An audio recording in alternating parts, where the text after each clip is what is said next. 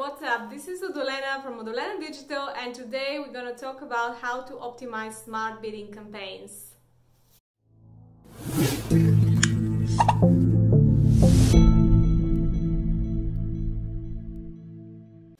Welcome to my channel. Be sure to subscribe. Here I post a video every week about pay-per-click advertising with Google and Facebook ads. I am a Google employee, however, all the information that's shared in this website is publicly available, and it's just my personal kind of reading of this information with my own opinion based on my own knowledge on digital marketing. So having said that, today we're going to talk about smart bidding optimization.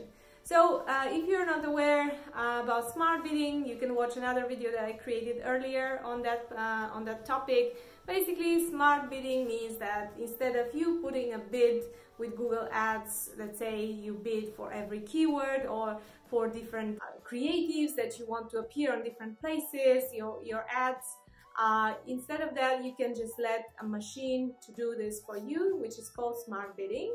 So the solutions from Google are smart bidding strategies like target CPA or target cost per acquisition, target ROAS, target return on ad spend, maximize conversions, etc.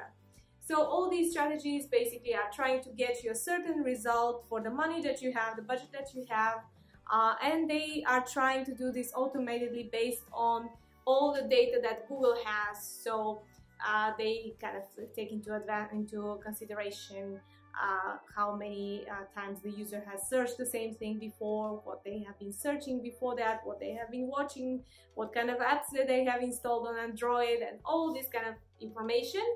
And based on this context, they adjust the bid for you, whereas normally advertisers would do this manually. They would create scripts or they would use some kind of their own bidding solution. So today I'm going to talk a little bit about how these smart bidding strategies work and how to assess performance and understand actually what's the result of your efforts. So first of all, one very important thing before you start running any smart bidding campaign is to allow something called a control period. So this has to be at least maybe a couple of weeks before you start running the campaign. In this period, you wouldn't be doing any changes to your campaign, just to make sure that you have data on how it performs with manual bidding without any seasonal changes, without any big fluctuations. So just you can compare before and after and see the results. Another thing that you have to pay attention to once you start the smart bidding campaign is actually the duration of its learning period. So here I have created what you would normally see in your smart bidding report. So for every campaign that runs on smart bidding, you will have this report in Google Ads. Basically, this shows you the blue line is showing you the number of conversions, and the red line is showing you the cost per conversion. So as you can see, quite often when you get a lot of conversions, then the conversion cost is lower, and etc. Sometimes you will have periods where you have like one very expensive conversion, and typically you will see something like this. So how do you read this table? So first of all, it's very important to understand, and here you will see some indications on the bottom of the axis.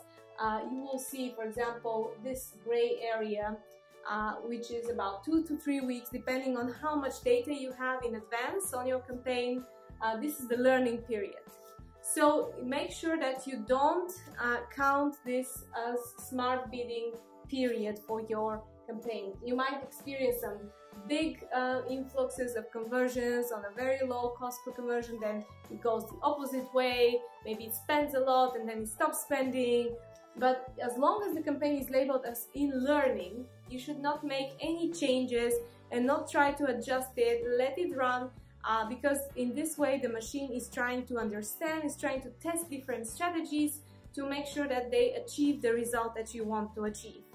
If the learning period takes way too long, it might mean two things. It might mean either that you don't have enough history, so it's very difficult for the machine learning to learn, which is very rarely now the case because it has been designed to actually work without any account history, without zero information. Or it might be that you have put a very unrealistic target CPA. So let's say your cost per acquisition is much lower compared to what you were getting before that, and just the machine is not able to find enough opportunities for your ads to appear. So if that's the case, you can just try changing it. However, normally it will take 2 to 3 weeks for a machine learning based strategy to learn and to finish its learning period.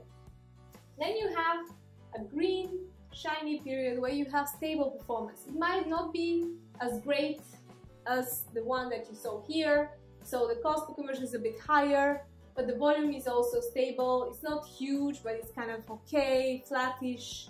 So you have this period where you don't have any interference, so it must be just without any label here. No problems, nothing has been done, nothing has been changed on the campaign. So this means that the campaign is basically very stable over this period. This is the time frame that you can compare to your control period. So let's say if you have a control period of 1 week, you must have at least 1 week here where you have no limitations on the campaign. It has not been restricted, it has not experienced any time lag, delays or anything like that. And you will see all these labeled here on the bottom axis. So you need a clear period in order to compare to your control. Then you might see this. So this is usually red.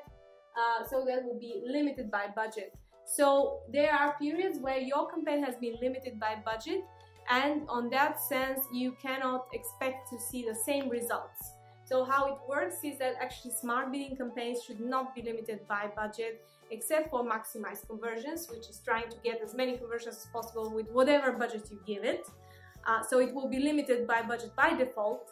However, the other target return on ad spend or target cost per acquisition CPA, they must not be limited by budget, because this limits the campaign's performance.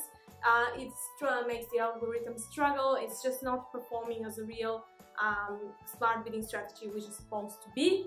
So you must exclude any period when the campaign has been limited by budget from your assessment of performance. And finally, you will see one blue area towards the end of the axis, and this is expecting more conversions. So depending on your conversion lag or how much time it takes for a user from clicking on an ad to taking the action that you want them to take, let's say filling out the form or making a purchase, whatever it is that you want them to do on your website.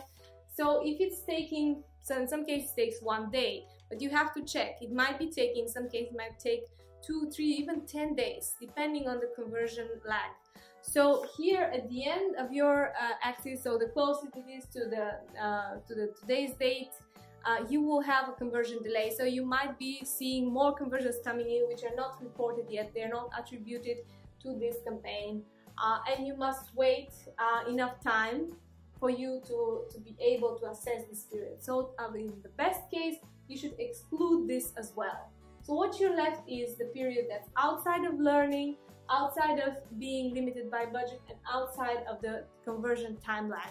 This is the only time which you can compare to the period before that. So in this way you can actually optimize and understand how it performed, whether here you got better cost per conversion on a higher volume, or maybe the volume was lower but the cost per conversion was better, and you can make adjustments based on this. So you can, let's say, increase the target CPA, the target cost per acquisition, or you can reduce the return on ad spend, make it a little bit more realistic, and play with this and see how the volume of conversions is fluctuating based on this. Remember that whenever you adjust the target of the smart bidding campaign, it will immediately go into a learning phase. So this will again put it in this learning period, which you'll have to wait in order to assess the performance. This is all from me for today. Thanks so much for your time. I hope you enjoyed this video. Subscribe to my channel, and I'll see you on next Sunday.